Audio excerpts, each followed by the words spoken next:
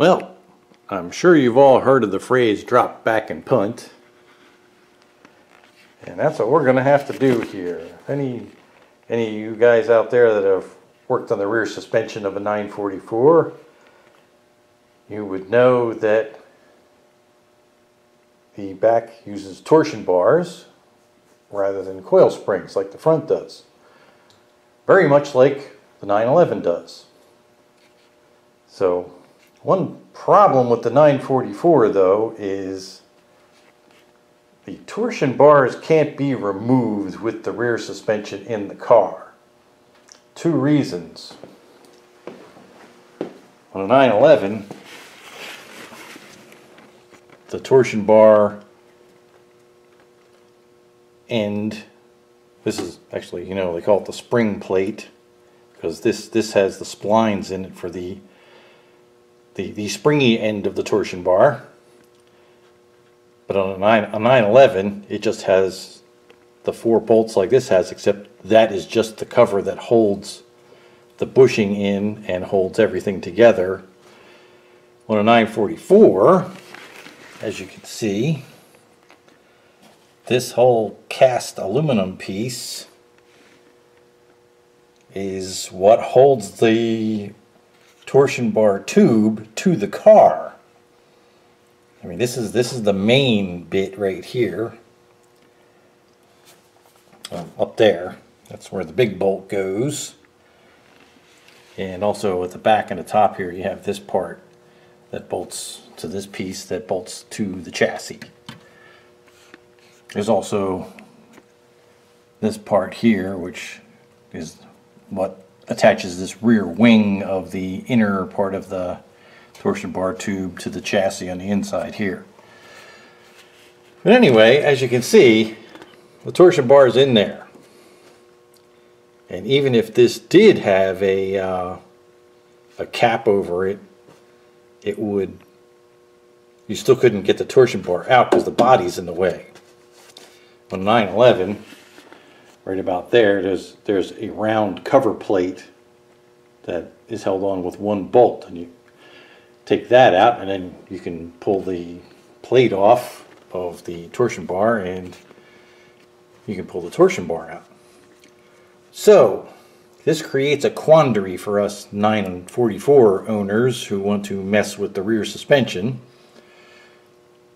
A lot of people will just pull the torsion bars out and convert it to coilovers. Basically, you have a coilover that bolts in where the shock goes. And they make them. They're not cheap or anything, but they do make them. But anyway, back to our little problem. So, when we put this together, we pulled the old torsion bars out, which were 24 millimeters, and we installed 30 millimeter torsion bars. Now, I thought at the time the right thing to do was to go by our marking, which you can actually still see it right there, our scribe mark on this part, to make sure we got the indexing exactly the same as it was when we pulled it out. Now on the torsion bar, it's got splines at either end. One end has 44 splines, and I think the other end has 40 splines. So basically you can put them in different ways and attach the spring plate on in different ways to get different heights in the back of the car. And other than the eccentric adjustment here to adjust the ride height, indexing the splines is the way you do it. That's how you do it on a 911 too. But, like I said before, you can't get the torsion bars out with the suspension in the car. And the rear suspension is a big pain in the butt to get in and out. So if you don't get it right the first time, like I didn't, that means you get to take the rear suspension out again. So that's what we're going to do. One thing we did do to kind of make our life a little easier was I ordered a set of Elephant Racing adjustable rear spring plates. That does two things for us. One is it basically will give us about an inch of ride height adjustment without removing the torsion bar. So if you get pretty close, I mean, you can adjust it.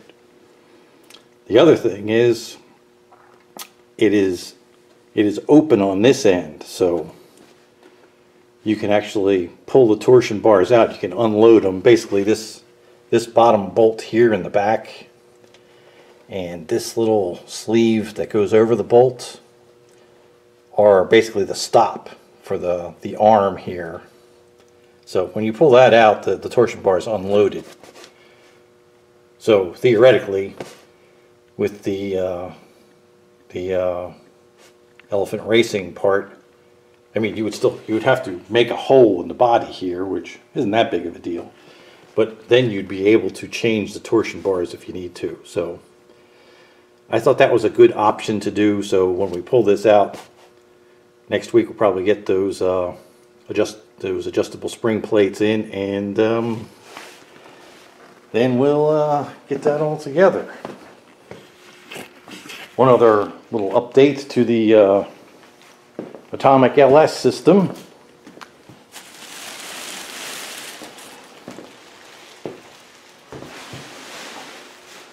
I did call MSD on Monday, and they're kind of all coronavirus locked down like everybody else is right now. So, but I talked to a good guy in the tech support department, and he's, you know, basically working from home this week. But he said next Tuesday he will be in the shop. And he knew exactly what I was talking about with the fuel rail brackets.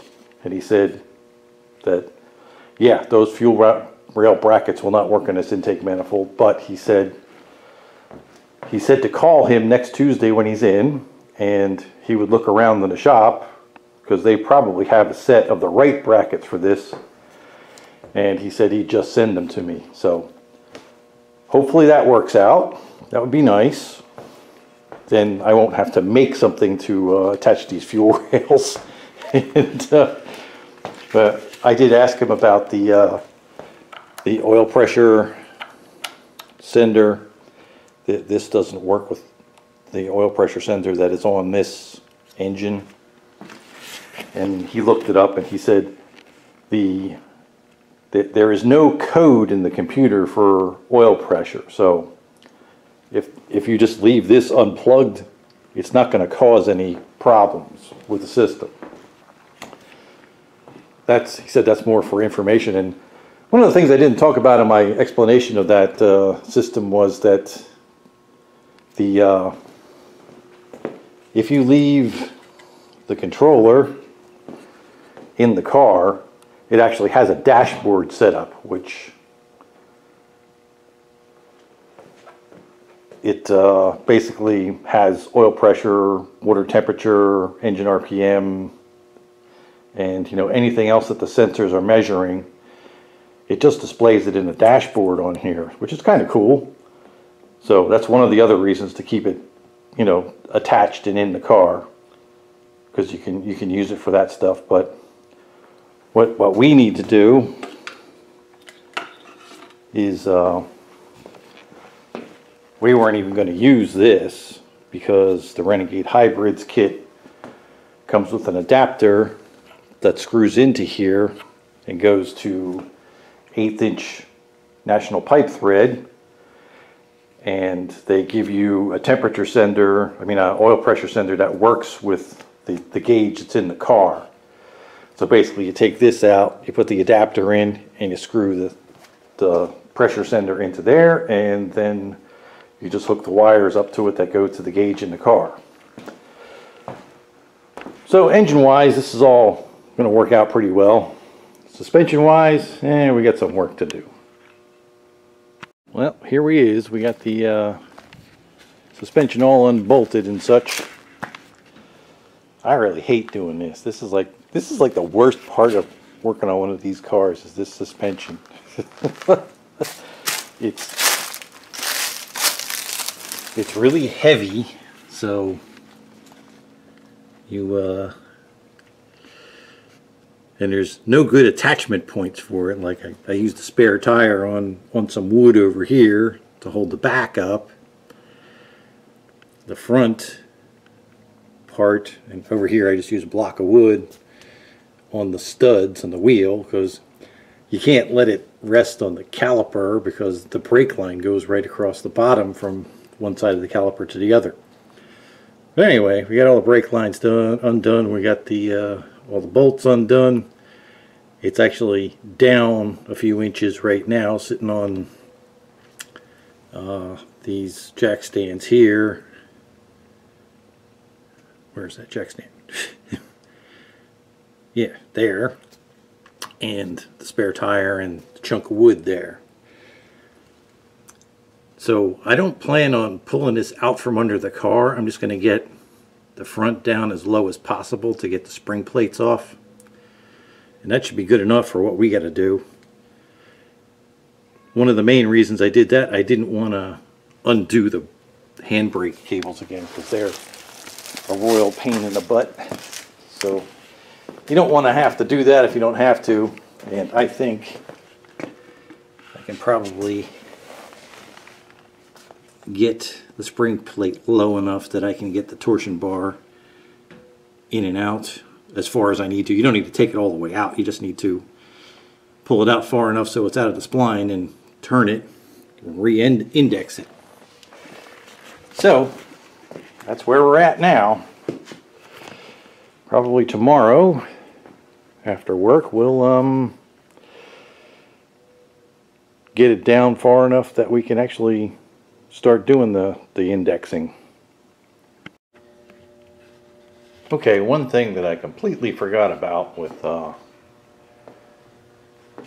being able to remove the torsion bars from the back of one of these things is that the control arm actually needs to be unbolted. So that is going to be these 3 bolts have to come out. And I don't know if I can get it out of the way. Probably not. So that means I'm probably going to have to go up under the car and see if we can shed some light on this here. Ah, there we go. Probably have to remove the pivot bolt for the control arm. So that's it's gonna be I mean, removing the bolts is no big deal, but actually, you know, having this fairly heavy assembly with the brake cable still connected to it, sitting someplace off to the side out of the way is going to be just a little bit tricky. So yeah, okay, well, we'll get at it.